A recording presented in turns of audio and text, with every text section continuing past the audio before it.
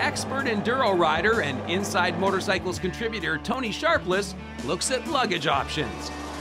So Toni, during these adventure segments, we've been looking at the whole broad spectrum of adventure sport, adventure riding, and not every adventure involves packing, the kitchen sink and riding around the world. Some adventures take place just on a weekend where you don't want to take all that luggage.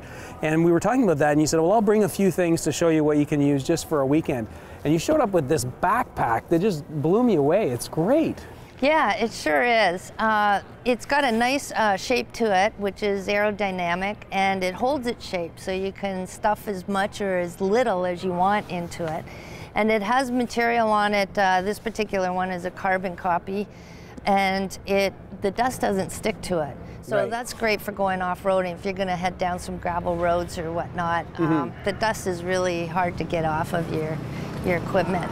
And inside, what's handy is you want to have a place where you can organize things, so that you don't have anything bouncing around in there and all getting jumbled together. And if you're carrying a lot of clothes, something like a compression pack is really cool, because you can put a lot of clothes in there and then you can just cinch it down and compress it into a little tiny football size. Yeah. And then I just throw it in there, and then you still have room to put, some spare shoes or something in there as well.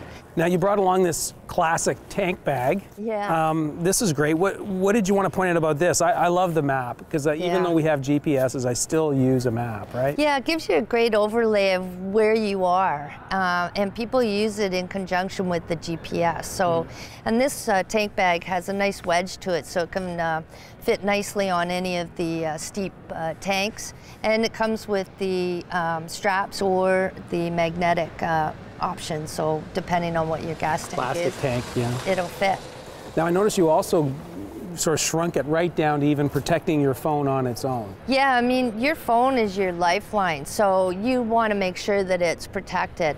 And one of the great things that Hitcase makes is this product that surrounds your phone, but it also makes it into a really great recording device. So you can record your fun that you're having, your trip and your adventure, and then show your friends and family when you get back. And the phone is protected.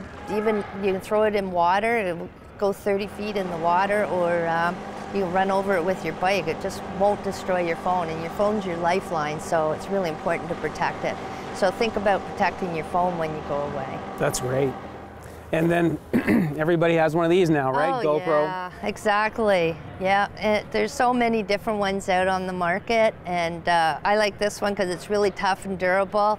I had one on for an adventure that we did in Africa, and I fell on it. I had it on the side of my helmet. I fell on it, and the Gorilla Glass didn't even break. Wow. So I got a bruise, but the camera didn't. So yeah, they're really tough, and they're really fun to watch later after you've recorded all the fun you've had. Well, Toni, this is great, and these are just some great options available to adventure riders now. And if you're not, like I said, if you're not just planning for a big long distance ride over the course of a week or two, maybe for a weekend, there's some great options for you. Yeah, it's excellent. And even to take on the airplane with you if you're going renting in another country. So. Great stuff. Thanks for sharing. You're welcome.